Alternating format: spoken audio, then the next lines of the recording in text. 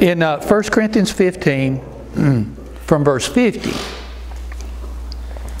he says, "Now this I say, brethren, that flesh and blood cannot inherit the kingdom of God, neither doth corruption inherit incorruption. Behold, I show you a mystery.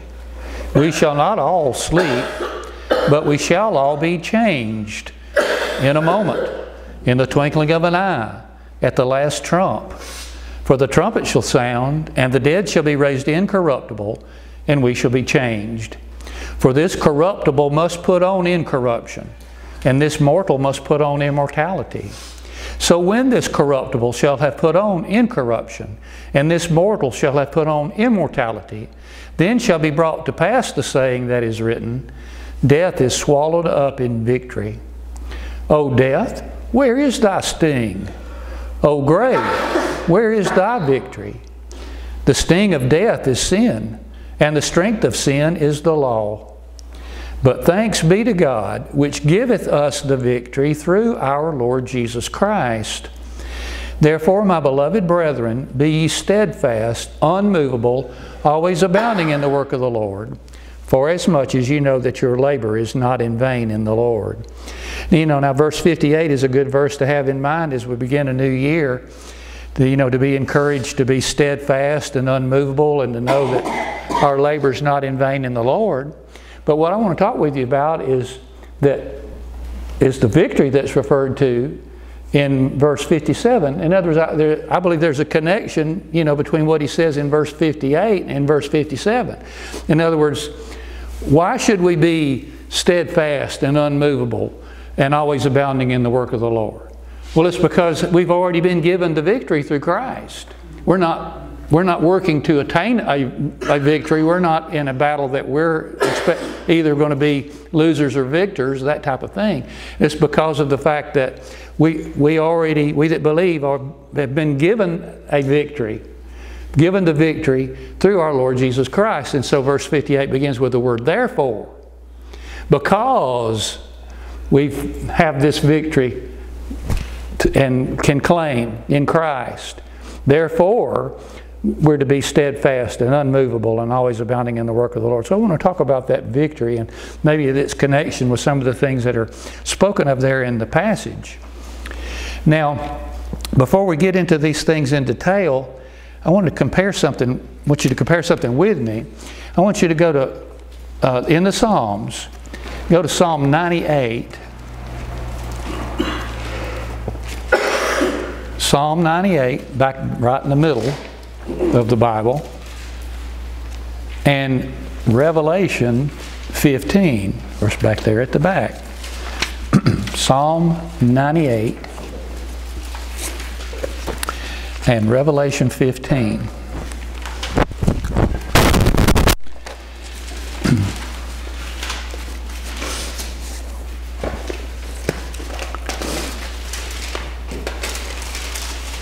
And Psalm 98 is not a very long psalm, so I want to read the whole psalm and just read along with me.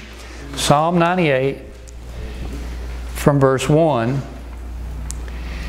He says, "O sing unto the Lord a new song, for he hath done marvelous things. His right hand and his holy arm hath gotten him the victory. The Lord hath made known his salvation. His righteousness hath he openly showed in the sight of the heathen. He hath remembered his mercy and his truth toward the house of Israel. All the ends of the earth have seen the salvation of our God." And I might want to stop there just for a second and kind of clue you in about what we're reading about here. This is a millennial passage. This is looking forward into the millennium. In other words, after the rapture, after the tribulation, and once the Lord returns to destroy the enemies of Israel and save them from their enemies and establish His kingdom upon the earth, this will be a beginning of a time of celebration of victory. You understand? His victory. His right arm, it says, got victory over the Lord's enemies, and He showed it in the sight of the heathen. Notice the nations are going to witness this great salvation of the nation Israel, and the nations that bless them will go into the millennium with them, And so think about, you know, in my mind, I just hear all this jubilation, the sound of joy and whatever. Verse 4. Make a joyful noise unto the Lord, all the earth. Make a loud noise and rejoice, and sing praise. Sing unto the Lord with the harp and the voice of a psalm. With trumpets and sound of cornet, make a joyful noise before the Lord, the King. Let the sea roar and the fullness thereof, the world and they that dwell therein. Let the floods clap their hands. Let the hills be joyful together before the Lord. For he cometh to judge the earth. With righteousness shall he judge the world, and the people with equity. I know you can, I mean, to me, I just hear all this joy and jubilation because the Lord has gotten the victory. And he's come to judge the world in righteousness. There's not going to be any more perversion of judgment, you know, wicked ruling and wicked taking advantage of the righteous and whatever. There's going to be righteousness in the world. And so this is there's going to be praise to the Lord who hath gotten this victory. But you understand, that's not the one that Paul is talking about. He hadn't given us that victory. It's a different thing. In fact, look at Revelation 15.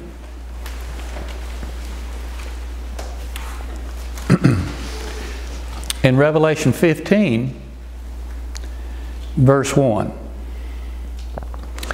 he said, And I saw another sign in heaven, great and marvelous, 7 angels having the 7 last plagues, for in them is filled up the wrath of God.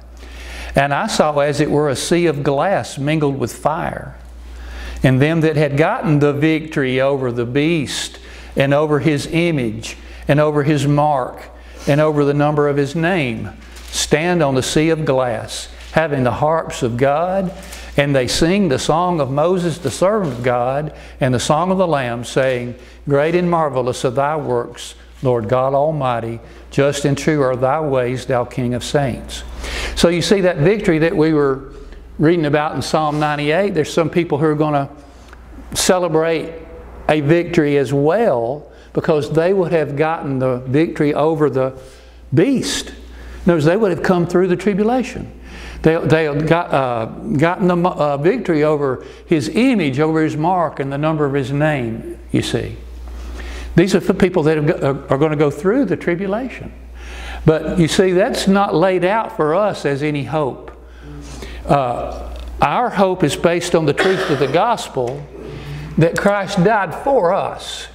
In other words, Christ got the victory on our behalf. There's a victory that he obtained that by believing the gospel we receive by a gift. In fact, the word, if you remember there, 1 Corinthians 15, which giveth us the victory through our Lord Jesus Christ. It's something that he earned and won, not over the enemies of Israel, not over the mark of the beast and the number of his name, but rather based on another form of battle. And I don't want to get too far ahead of myself because I want to go into some of this detail there. But it was this victory that he obtained at Calvary, that by the gospel, the good news that Christ died for our sins, was buried and rose again. We can simply just accept, and he giveth us that victory. Now, we have it by faith. We're victorious in Christ. Without going through the tribulation, without having to deny the Antichrist and deny the number of the beast and all that kind of thing. And just for clarity, maybe I need to put something on the board just right quick, because where we are, we're in the time of the preaching of the gospel, the forming of the body of Christ. In other words, it's the gospel of Christ that has to do with this victory. Looks back to Christ's death at Calvary. It's different from the gospel of the kingdom that we find here in the Lord's earthly ministry, which looks forward to the Lord's return and to the establishment of the kingdom. We're looking to go out at the rapture and be delivered from this present evil world. And there will be those who will go through the tribulation, and they'll have to get the victory over the beast. But for us, We believe on Christ. Now, if we reject that truth, there won't be any victory to be had over there, because God is going to send those who rejected that message, He's going to send them strong delusion that they should believe a lie, that they all might be damned who believe not the truth. So, accepting the truth of the gospel of Christ is a responsibility that we have. We're going to be held accountable for not trusting Him, having heard that He died for us, having heard of this victory. And so I want us to go into a little detail about it. Before we get into it in full, I want you to look at the passage in Colossians chapter 2.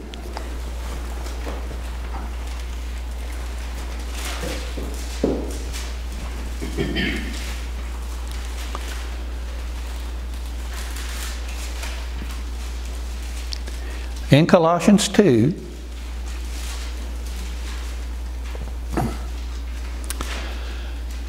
from verse 10. Colossians 2, verse 10. He said, "And ye are complete in Him, which is the head of all principality and power, in whom also ye are circumcised with the circumcision made without hands, in putting off the body of the sins of the flesh by the circumcision of Christ, buried with Him in baptism, wherein also ye are risen with Him through the faith of the operation of God, who hath raised Him from the dead. And you, being dead in your sins and the uncircumcision of your flesh, hath He quickened together with Him, having forgiven you all trespasses, blotting out the handwriting of ordinances that was against us, which was contrary to us, and took it out of the way, nailing it to His cross, and having spoiled principalities and powers, He made a show of them openly, triumphing over them in it." That triumph there, verse 15, is the victory that's ours. It's that triumph, you see, that He obtained at the cross. And there's so much to this, I don't think we could really even deal with all of it, because He refers there to the principalities and powers. You know that Psalm 22, which he quoted from the cross, he said, my God, why hast Thou forsaken me?" And evidently he's looking around, and in the psalm it says that the dogs have compassed me about. Strong bulls of Bashan. In other words, he's referring to the fallen angels, the principalities and powers, the devil himself, as it were, like gathered together around the cross. And his enemies there, you see, to get him to stop, to get him to give up, to call upon the angels to save him and whatever. But he didn't. He endured it. He became obedient unto death, even the death of the cross. And he got the victory by dying, you see. He didn't, it's very fascinating, especially in the book of Luke. If you pay attention in the book of Luke, he sets his face to go to Jerusalem, and he's constantly going. It's like I think about a horse with blinders. He's got that. He's determined, and that's where he's going. You think about, see, without him realizing it even, Peter was an enemy at a certain spot in there, because he told him, hey, I'm going up to Jerusalem. I'm going to be betrayed by the chief priests and elders and be killed and raised again. And Peter said, not so, Lord. This shall not be unto thee. It's to keep him from the cross. And so what did Peter say? Get thee behind me, Satan. You see, in that instance, Peter was not being led by the Spirit of God in what he said. He was being led by the devil.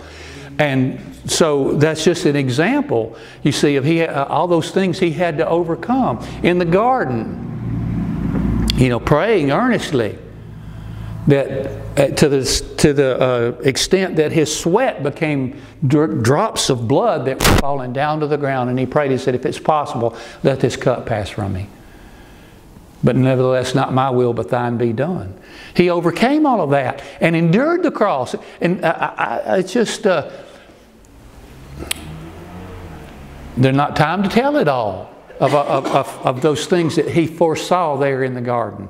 He knew that his beard was going to be pulled out. He knew that he was going to be spit on and have his back torn up with a whip, so to the degree it was like a plow, that somebody had plowed his back. He saw all of that, and yet he didn't let that deter him. He endured, and he won the victory. And of course, he said his resurrection triumphed over them in it. And that's the victory that's given unto us that believe. Now, so we're going to look into some of the details just a little bit. I want you right now to go to Romans chapter 3. Get Romans 3 and get Galatians chapter 3.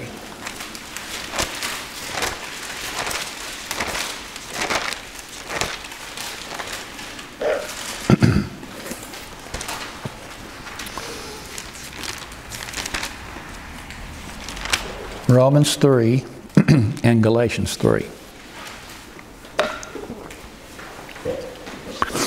In Romans 3, from verse 19, Romans 3 verse 19, he said, Now we know that what things soever the law saith, it saith to them who are under the law, that every mouth may be stopped, and all the world may become guilty before God. Therefore by the deeds of the law there shall no flesh be justified in his sight, for by the law is the knowledge of sin. And so that's what the law is for, is to shut every mouth. Nobody can say, I've kept it. It's to prove that all are guilty. Verse 21, he says, But now the righteousness of God without the law is manifested, being witnessed by the law and the prophets, even the righteousness of God which is by faith of Jesus Christ unto all, and upon all them that believe. For there is no difference.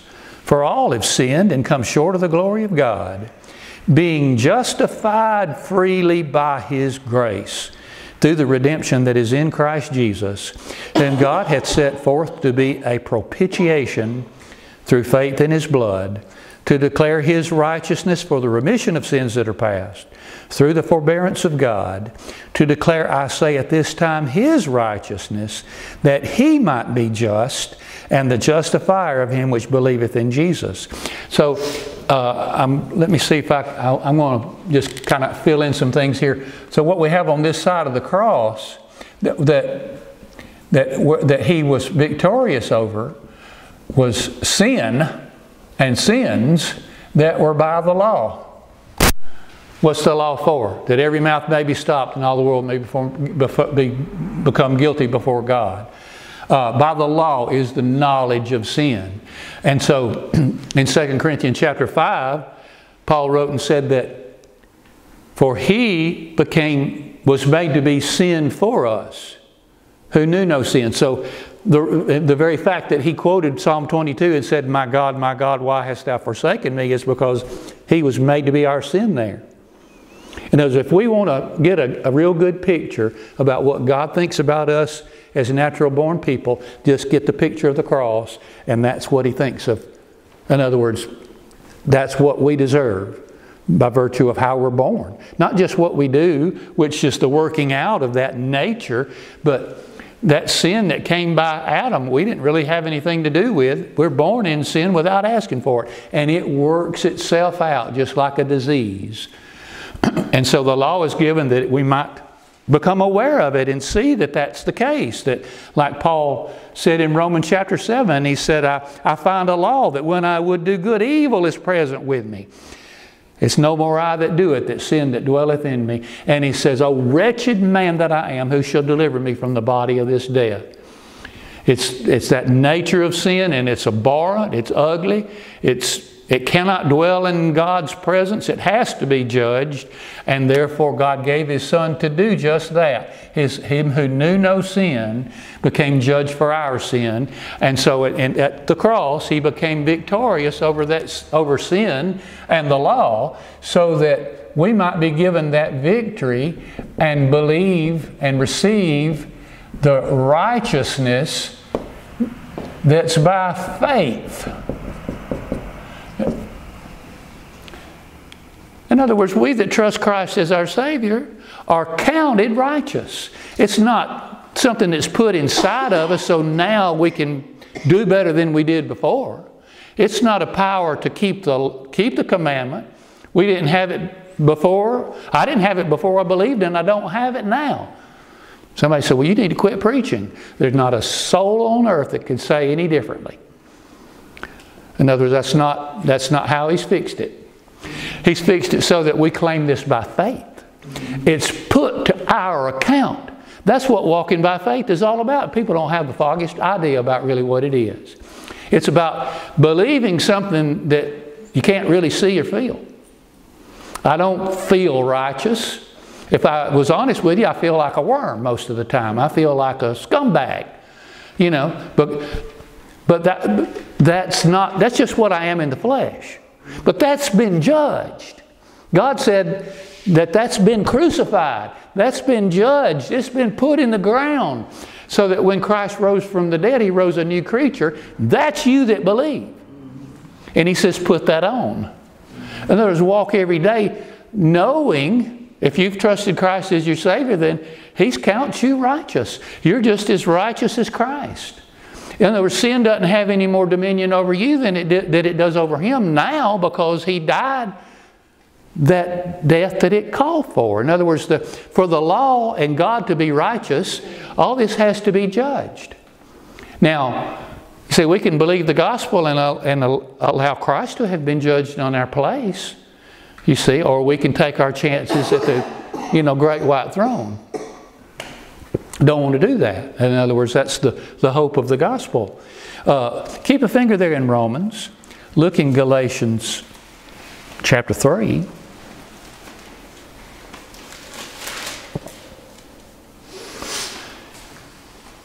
In Galatians 3, verse 10.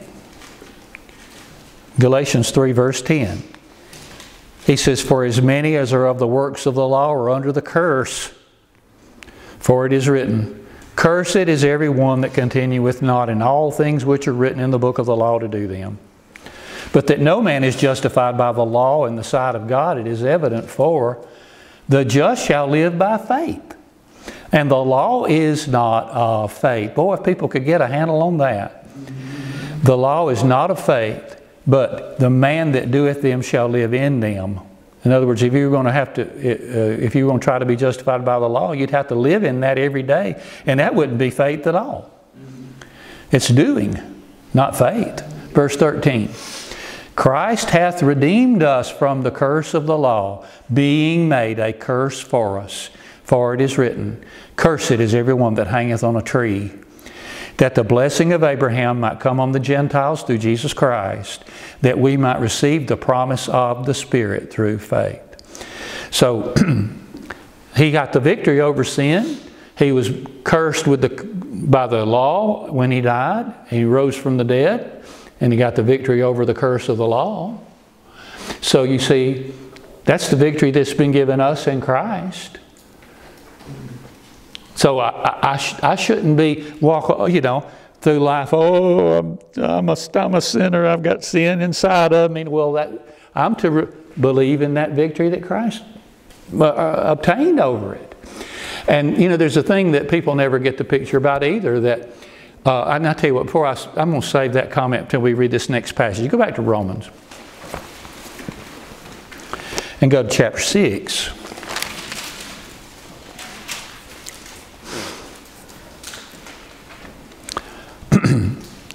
In Romans 6, we'll start from verse 6. Romans 6, verse 6. He says, knowing this, that our old man is crucified with Him, that the body of sin might be destroyed, that henceforth we should not serve sin. For he that is dead is freed from sin. Now if we be dead with Christ, we believe that we shall also live with Him. Knowing that Christ, being raised from the dead, dieth no more, death hath no more dominion over Him.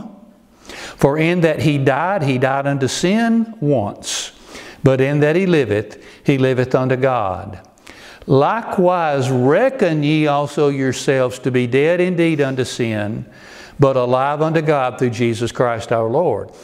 You see, I've heard preachers use this example in the past, and you know, reckon is a mathematical word. You know, it's like if you reckon 1 plus 1 equals 2, and 2 plus 2 equals 4, and on it goes there, you know. I'm reckoning, I'm counting. But you know, whether I feel like 1 plus 1 is 2, or whether I feel like 2 plus 2 is 4, doesn't change the fact that that's the way it is. In other words, you're to reckon yourself to be dead indeed unto sin. That doesn't mean that we don't have the temptations of sin every day. It doesn't mean that we don't have still the nature of sin inside of us, and the workings of it in our members, and the temptations of it, and whatever that. When that's going away is either at the rapture or when we die, when we leave this body. But you're to count it dead. You're to reckon it to be so, whether it feels that way or not. In other words, you're to reckon that Christ has died for it, He has paid for it, that God has put them away, that the body of sin is be destroyed, and so that when He looks on us not even really here at all, but seated at the right hand of His Son. At His right hand, His Son at His right hand, in the heavenly places. We're to count that to be the case. And so if there is any power for us to live better than just following our nature, which the Lord didn't put this in the book so that we could sin without conscience, you know, that we could just be licentious. No. But if there is any such thing as power, it's this. It's knowing that that Christ has done this for me.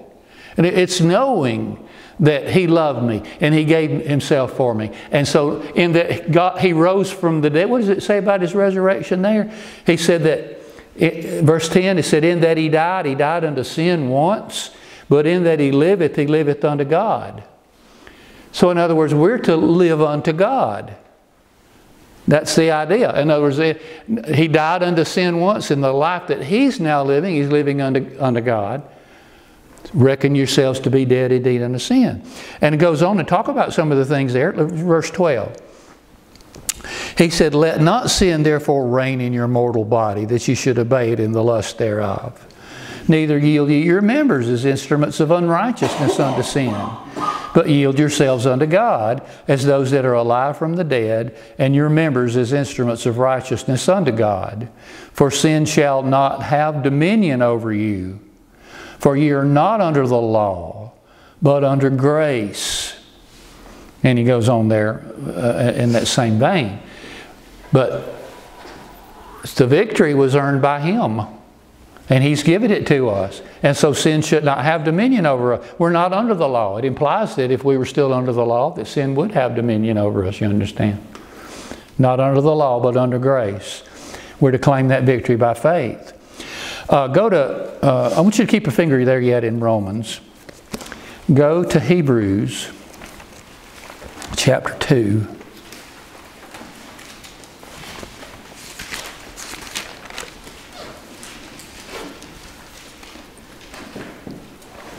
In Hebrews 2, let's read from verse 9. Hebrews 2 verse 9. He said, but we see Jesus, who was made a little lower than the angels for the suffering of death, crowned with glory and honor, that He by the grace of God should taste death for every man. For it became Him, for whom are all things, and by whom are all things, in bringing many sons unto glory, to make the captain of their salvation perfect through sufferings. For both He that sanctifieth and they who are sanctified are all of one, for which cause He's not ashamed to call them brethren, saying, I will declare Thy name unto my brethren. In the midst of the church will I sing praise unto Thee. And again I will put my trust in Him. And again, behold, I am the children which God hath given me. Now verse 14 is where we're really after, verse 14. He says, "For as much then as the children are partakers of flesh and blood, he also himself likewise took part of the same, that through death he might destroy him that had the power of death, that is, the devil, and deliver them who through fear of death were all their lifetime subject to bondage." Well then, not only was he victorious over sin and the law, but he was victorious over death, and I'm going to go ahead and put in here, that came by Adam.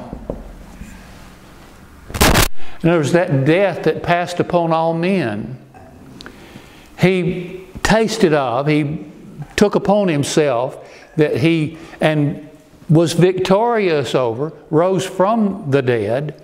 And there's a thing about this too I want to kind of get you to think about more. I think we tend to think so much about, because I guess we're on this side of mortality, that we think about death only in the sense of drawing our last breath, and you know, that like we were talking about this morning, you know, that brother died, or that, well, they've left this realm.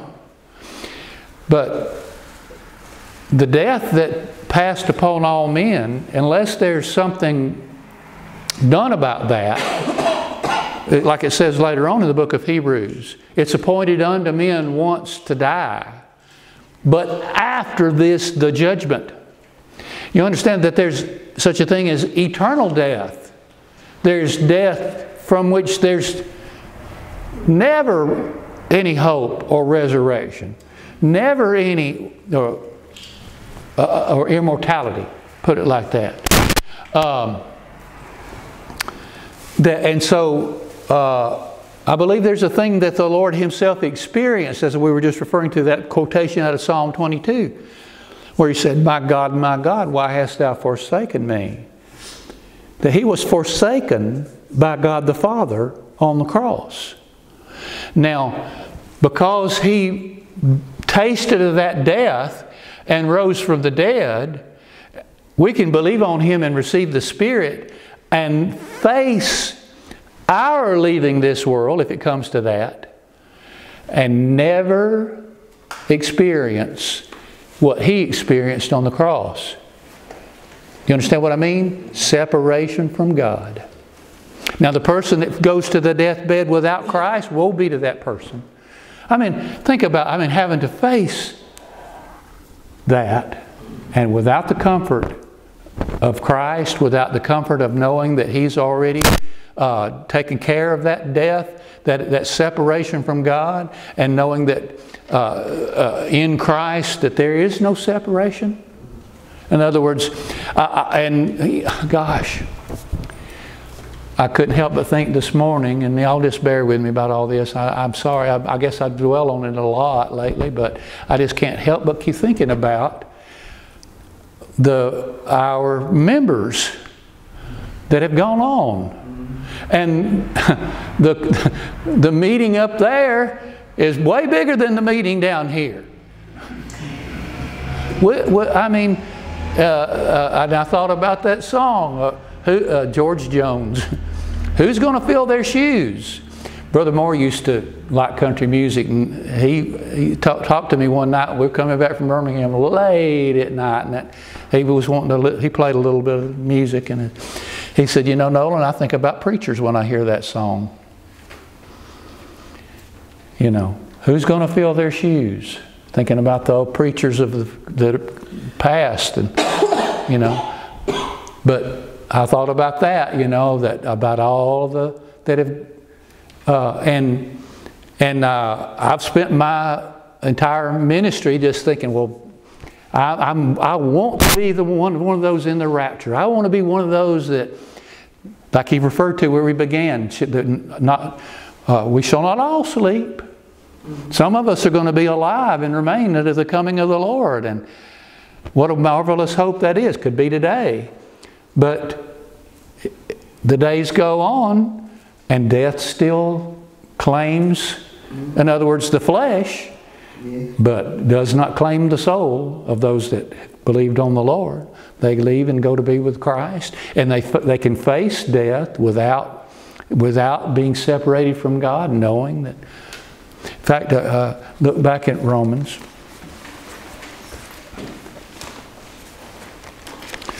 And go to chapter 8.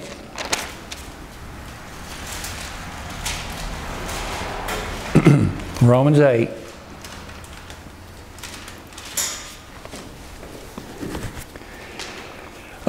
Let's start from verse 32 there. Romans 8, verse 32. He said, He that spared not His own Son, but delivered Him up for us all, how shall He not with Him also freely give us all things? Who shall lay anything to the charge of God's elect? It is God that justifieth. Who is he that condemneth? It is Christ that died, yea, rather, that is risen again, who is even at the right hand of God, who also maketh intercession for us. Who shall separate us from the love of Christ? Shall tribulation, or distress, or persecution, or famine, or nakedness, or peril, or sword? As it is written, For thy sake we are killed all the day long. We are accounted as sheep for the slaughter. Nay, in all these things we are more than conquerors through Him that loved us. There's another word that's associated with victory, a conqueror. Verse 38. For I am persuaded that neither death, nor life, nor angels, nor principalities, nor powers, nor things present, nor things to come, nor height, nor depth, nor any other creature shall be able to separate us from the love of God, which is in Christ Jesus our Lord. I kind of skipped over a thought, and I want you to go back to chapter 5 in Romans, just briefly.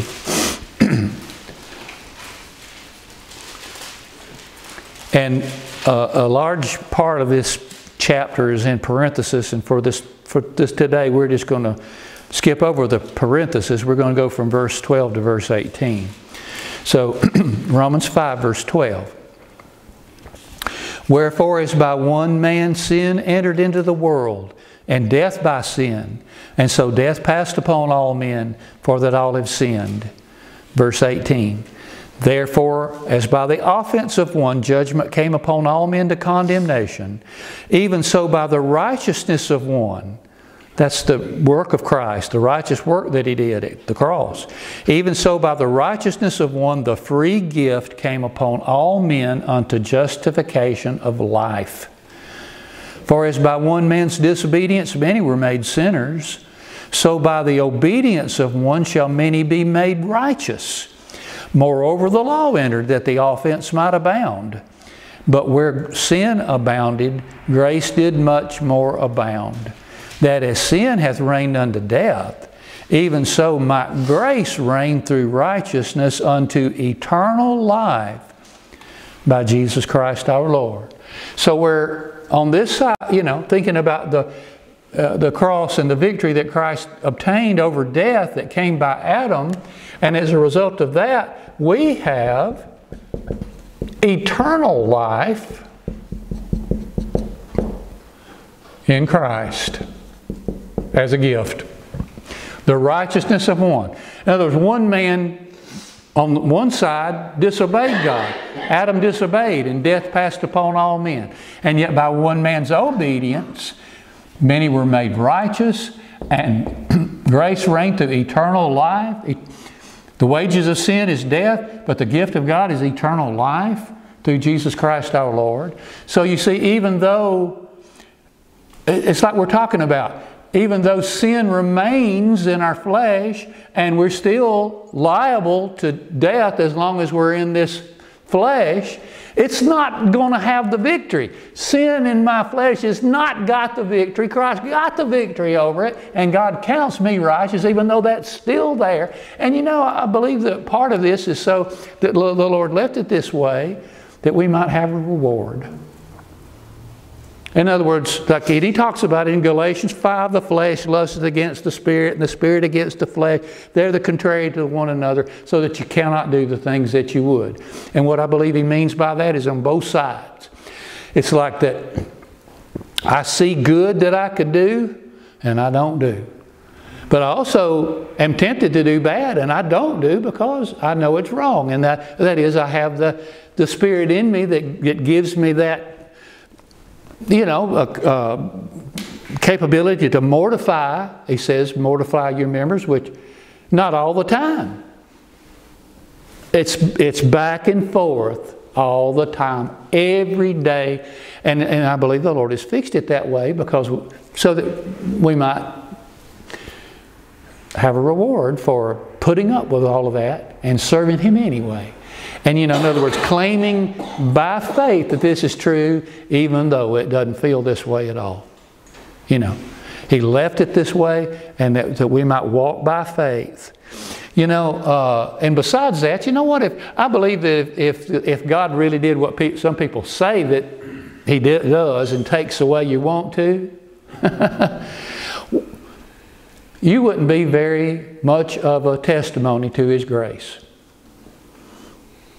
How could you be a testimony to God's grace to a sinner if somehow or another, all of a sudden now you're not a sinner and you have the power to live above sin? And that's just hypocrisy. That was not going to appeal to another sinner. Well, I mean, I'm sorry. I'm sorry I'm a sinner, but I'm a saved sinner. And so Paul said that Christ Jesus came into the world to save sinners. He said, of whom I'm chief. So we're all alike that way, Paul, God didn't change his flesh, and He's not going to change ours either, But He's left us with the knowledge and the fact that we could claim this by faith. We know this, and it's spiritual truth. Now, the last thing I want you to notice with me, go to Acts 13.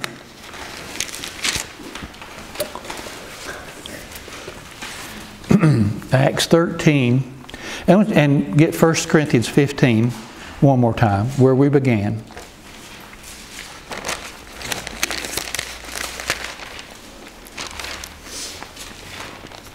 Acts 13 and 1 Corinthians 15. And so, in Acts 13, here's Paul's message in the synagogue, so when he began his ministry. And in Acts 13, he says from verse 32. Acts 13, verse 32. He said, "And we declare unto you glad tidings, how that the promise which was made unto the fathers, God hath fulfilled the same unto us their children, and that He hath raised up Jesus again, as it is also written in the 2nd Psalm, Thou art my Son, this day have I begotten Thee. And as concerning that He raised Him up from the dead, now no more to return to corruption, He said on this wise, I will give you the sure mercies of David. Wherefore He saith also in another psalm, Thou shalt not suffer thine Holy One to see corruption. For David, after he had served his own generation by the will of God, fell on sleep and was laid unto his fathers and saw corruption. But he whom God raised again saw no corruption. Be it known unto you, therefore, men and brethren, that through this man is preached unto you the forgiveness of sins, and by Him all that believe are justified from all things from which you cannot be justified by the law of Moses." So there was one other thing there on our behalf that Christ got the victory over, and He refers to it there. Corruption. And I'll just go ahead and put this in too. Mortality. And when you're young, you don't think about this so much. Josh, I don't know. I guess you might be the youngest one here. 36. But after the years start accumulating on, start counting the birthdays, and the fact of the deterioration of this mortal flesh becomes more and more a reality, A tooth gets pulled, it don't grow back. Wisdom teeth or something else.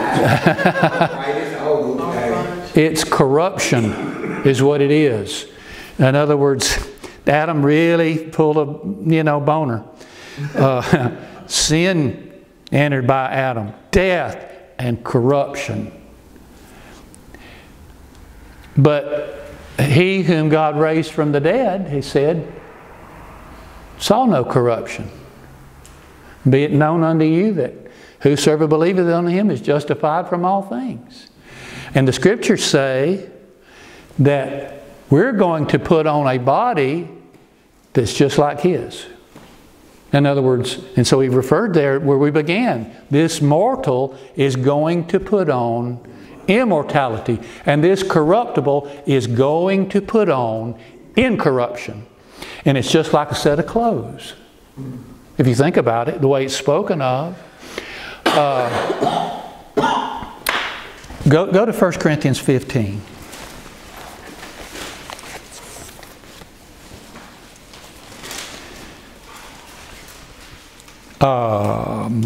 Verse 42, just kind of jumping in the middle here. 1 Corinthians 15:42. So also is the resurrection of the dead.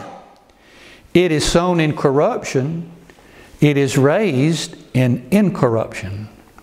It is sown in dishonor, it is raised in glory. It is sown in weakness, it is raised in power. It is sown a natural body, it is raised a spiritual body.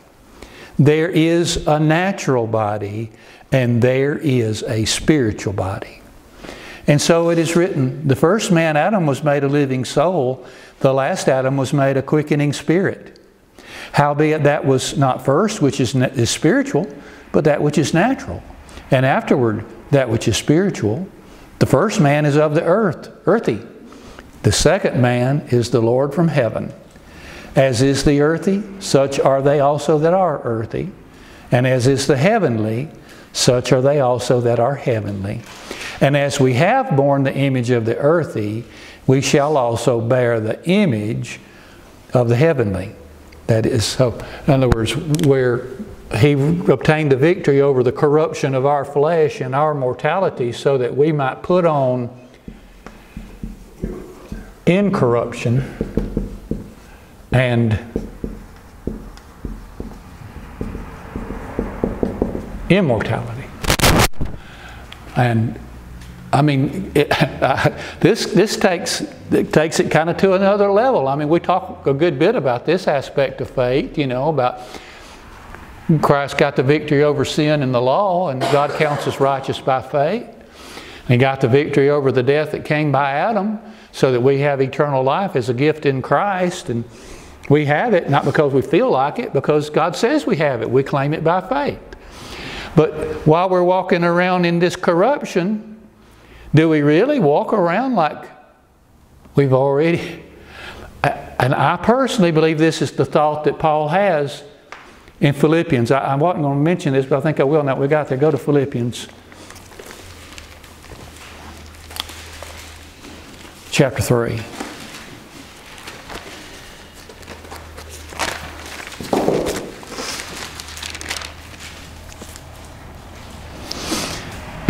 In fact, before I read in chapter 3, no, that's fine. Yeah, just look. Start with me, chapter 3 from verse 8. Philippians 3, verse 8. He says, Yea, doubtless, and I count all things but loss for the excellency of the knowledge of Christ Jesus my Lord, for whom I've suffered the loss of all things, and do count them but dung, that I may win Christ. And he's not talking about physical things. He's talking about things that he could boast in and brag out about in religion. Verse 9. And be found in Him, not having mine own righteousness, which is of the law, but that which is through the faith of Christ, the righteousness which is of God by faith, that I may know Him, and the power of His resurrection, and the fellowship of His sufferings, being made conformable unto His death, if by any means I might attain unto the resurrection of the dead. I don't think he means by verse 11 that he has any doubt of his own salvation. In other words, he knows that he's going to be with Christ. There's no question about his salvation. I think what he has in mind when he says about if by any means I might attain unto the resurrection of the dead, is to make this fact such a reality to me by faith that I walk as if I was already raised from the dead. And as if all of these things have already become a reality. And that's really, I believe that's what he's talking about. I believe that's that aspect of faith, like, so that I'm not walking, concentrating on all of this, even though it's still all a physical reality, All of that's still a physical reality. But God says this is what's real.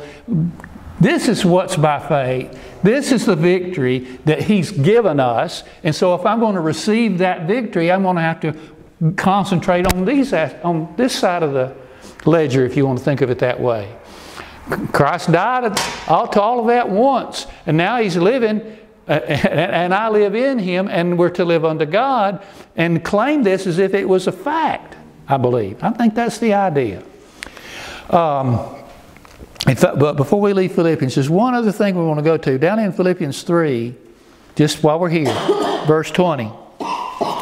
So he says, "For our conversation is in heaven, from whence also we look for the Savior, the Lord Jesus Christ, who shall change our vile body, that it may be fashioned like unto His glorious body, according to the working whereby He is able even to subdue all things unto Himself." So we're going to have that same incorruptible image, that spiritual body, just like His. I want you to go to 2 Timothy 1, and we'll probably stop with this. 2 Timothy chapter 1.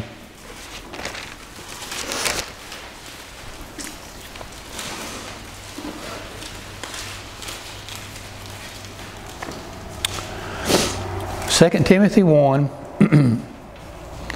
he says from verse 7, he said, "For God hath not given us the spirit of fear, but of power, and of love, and of a sound mind.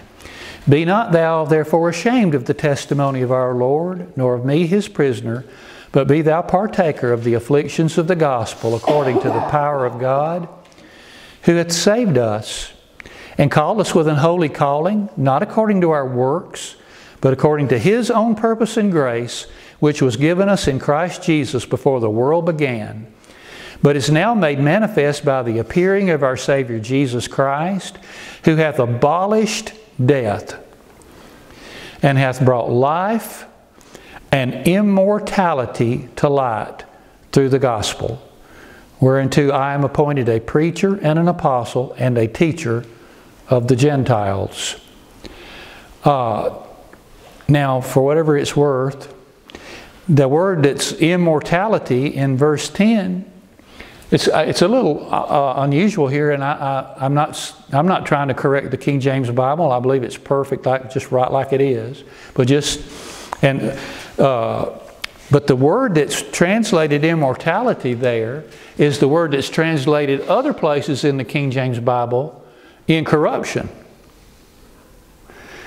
So when he talks about bringing life and incorruptible immortality, in other words, it has to do with the thought of that incorruptible body. You understand? It's abolished death and brought life and immortality to light.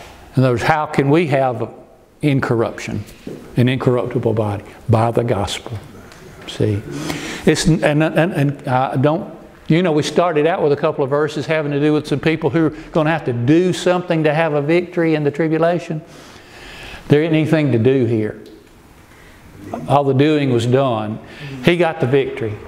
The cross was the scene of a tremendous battle, a tremendous struggle that He won, became victorious. Thinking, and I'm no doubt the devil thought he'd gotten the victory himself when Christ said, bowed His head and gave up the ghost. He said, "It's finished." And lo and behold, come and find out that he had cut his own throat. In other words, he brought about his defeat by subjecting Christ to the death of the cross. Christ won the victory there over all of these things, over sin, the law, death, corruption, rose from the dead, and giveth us that victory just by faith. So we're to claim it and walk in it until He's through with us. And so that, therefore, he said in 1 Corinthians 15, therefore be steadfast, unmovable. And so we have a basis for being steadfast and unmovable because of the victory that He obtained. And you can have it just by believing on it. In other words, you just receive it. You don't have to do anything, go anywhere, say anything, pray anything. You just accept your own unworthiness, accept your own weakness and failure and incapability of ever pleasing God, and knowing that Christ pleased Him, that Christ pleased the Lord, and He was pleased with us as we just turn it over to Him and believe in His work on our behalf. And He puts it to our account, and He's never going to change His mind about it either. That's wonderful. That's what's fantastic, is that if you trust Him, you'll be sealed with His Spirit until the day of redemption. And it's not the kind of thing you're going to go over, hallelujah, working miracles kind of thing. No, we have His Spirit, and we know it because of the book. And He teaches us, and He'll show us truth, and we're sealed, and we'll have a testimony too, by the way. That's like a seal is not so much about, screwing a lid on a jar as it is putting a label on it to show what's inside, to show who it really, it's ownership. The Lord said that the foundation of God standeth sure, having this seal, the Lord knoweth them that are His. So if Christ is your Savior, you can tell somebody about it. You can acknowledge that He's your Savior. I belong to Him.